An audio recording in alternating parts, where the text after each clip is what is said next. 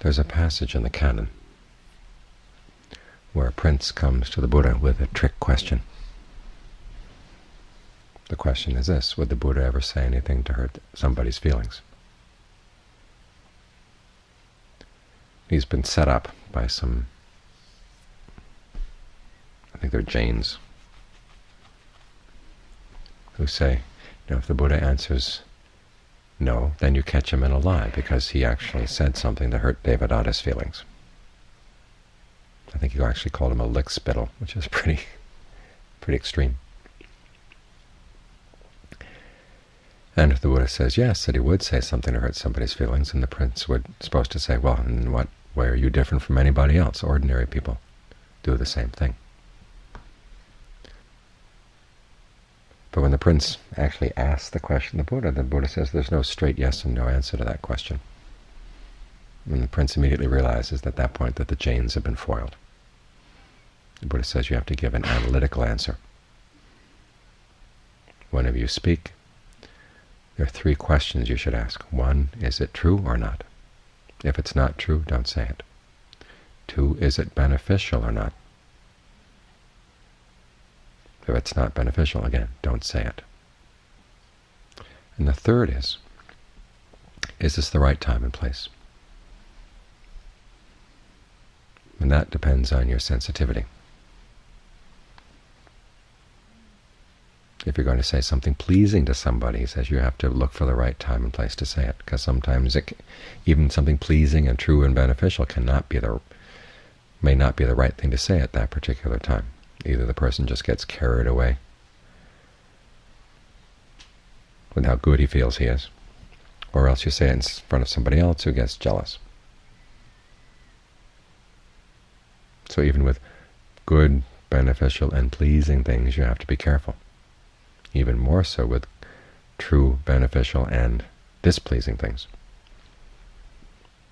This is a good principle to use not only with your external speech, but also with internal speech, the thoughts that come into your mind, the perceptions that you use to label things.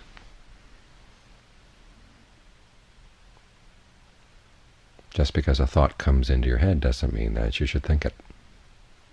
Look at it. 1, is it true?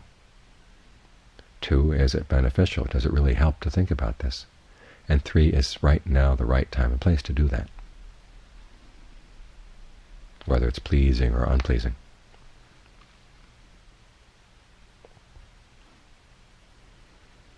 This helps explain the seeming contradiction you see in a lot of the Buddhist teachings. On the one hand talking about right views, and then on the other hand talking about not clinging to views. Not clinging means looking at your thoughts in precisely this way. Are they true? Are they beneficial? Is right now the right time and place to think those things? Clinging means you hold on to a particular view no matter what. It may seem true, and in fact, a lot of the Forsachans always say, true views are the really dangerous ones. When you're right, you can get yourself in a real mess. There's pride that comes with having the right idea, and then you start using it in the wrong ways at the wrong time. That's what they talk about clinging to views. Not clinging to views doesn't mean that you're wishy-washy or you don't care about what's true or false. You're very clear about what's true or false. Try to be very clear about what's beneficial and not. But also have a sense of when's the right time to think about certain things. For instance, you can take on really advanced Dharma questions, and it's not the right time yet.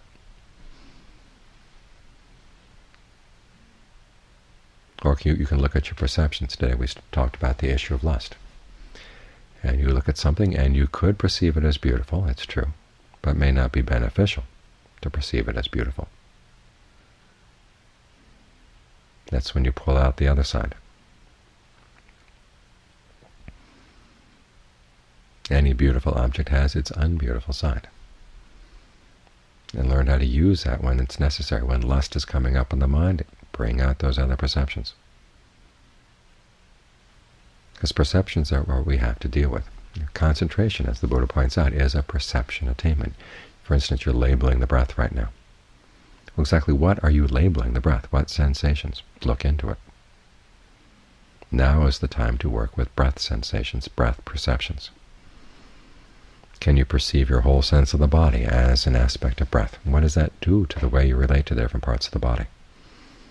The parts that a moment ago you perceived as solid. Allow yourself to think them as just a part of an energy flow that allows them to move around. They don't have to hold that solid shape.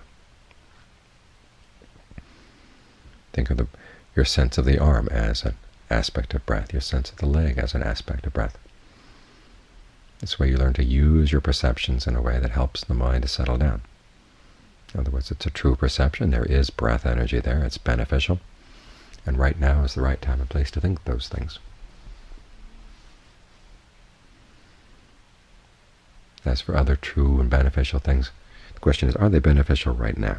This is what you really need. Because some thoughts are beneficial in the abstract, but they're not necessarily what you need right here, right now.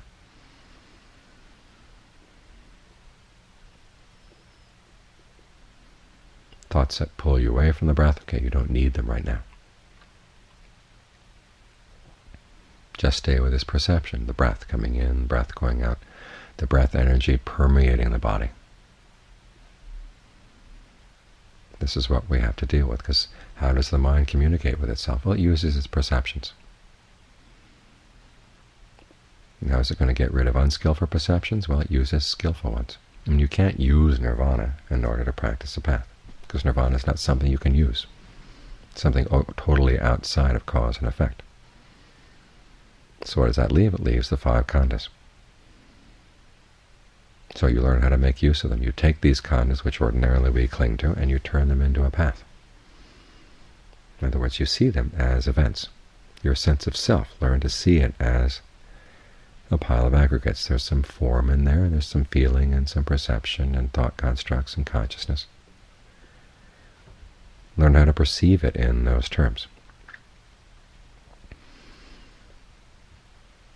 Once you start taking things apart this way, then you can put them back together in more useful ways. Your sense of the form here can become a basis for concentration. The feeling that comes when you learn how to play with the breath so that it feels more and more comfortable, more and more satisfying. That becomes an element of your concentration. The perception that stays with the breath, that's an element of concentration.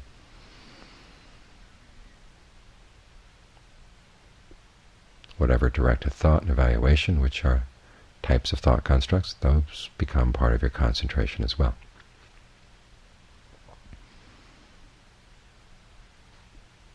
Everything is right here. These things that before were a cause of suffering when you clung to them, now can become the path. And this way we learn how to use our perceptions. If we have the intention to drop them, that means, okay, then there becomes the intention becomes the new thing we cling to. So we run around in these khandhas, can't get out. But if you learn how to use them skillfully, they do open up. So that's the skill we're working on right now, is take the raw materials we've got right here and learn to use them as tools. Get a sense of which perceptions are true, which ones are beneficial, and have a sense of time and place.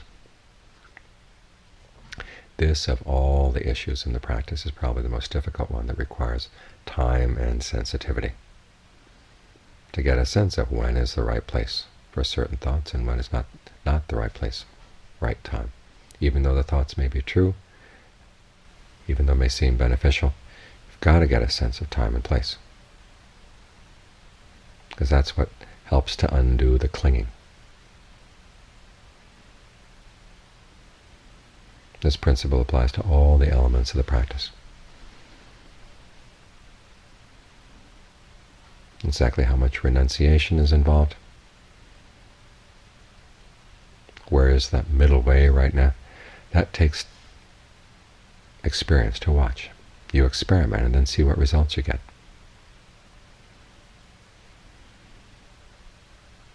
Everybody wants to hear the quick and easy formula. Well, how much is enough? Well, there is no quick and easy formula. You have to experiment. You have to be willing. to try different approaches and see what works.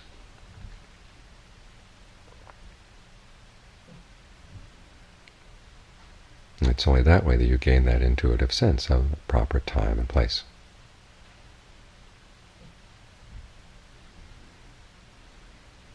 One of the advantages of getting the mind still like this is it helps you to see, helps you to pull yourself out of those mental conversations that go on in the mind all the time, between all the different factions in there.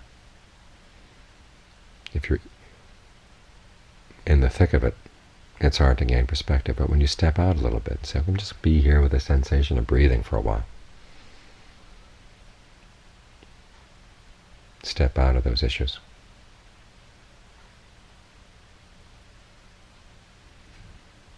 It's like going abroad. You stay here in America, and the way people discuss things, the issues that get Americans all divided, get them all worked up.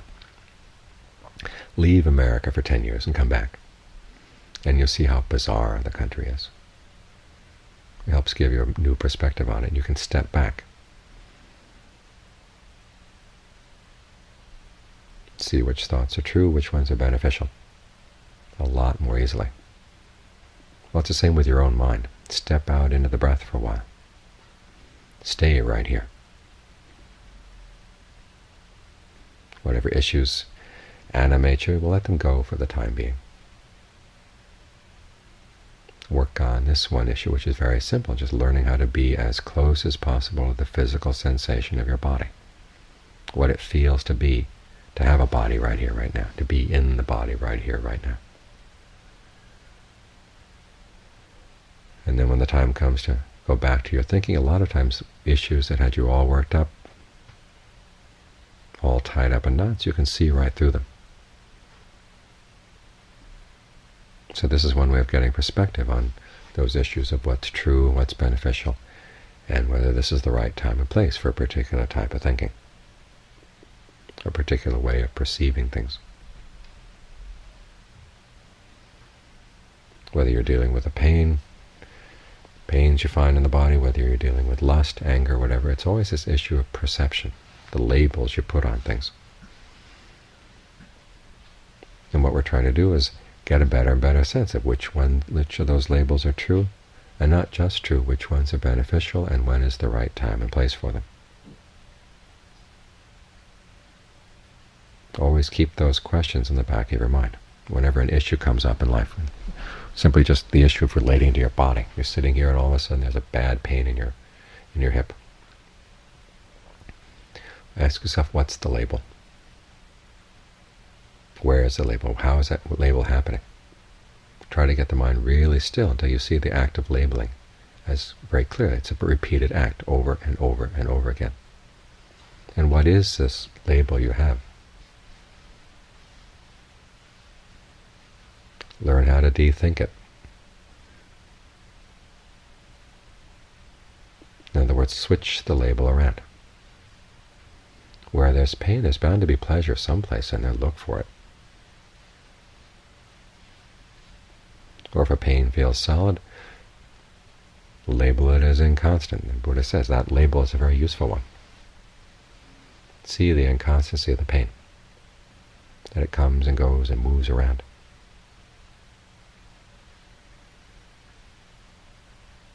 If you allow yourself to imagine that label, you start changing your experience of the pain. And all of a sudden the amount of suffering that you've built up around it becomes less. This way you get not only pains that are more precisely true to the actual situation, but you also gain perceptions that are more beneficial. And then you try to see which ones work at which time. And John Mahabua notes that the questions you should ask about pain have to change from pain to pain. Sometimes a particular line of questioning gets you someplace, sometimes it doesn't.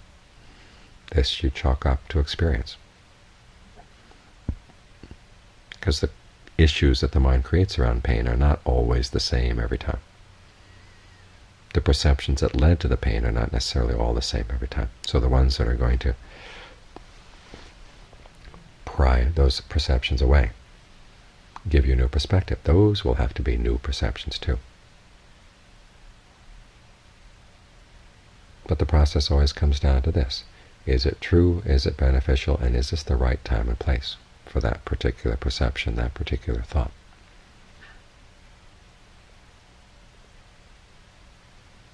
Don't just go barging in with your ideas of right or wrong. Look. Watch. Then look again. And this is how you learn how to become skillful with your thinking, skillful with your aggregates. We're born with these aggregates, and we've been making a mess out of them. But now is the time to sort them out and try some new way of approaching them, so you can handle them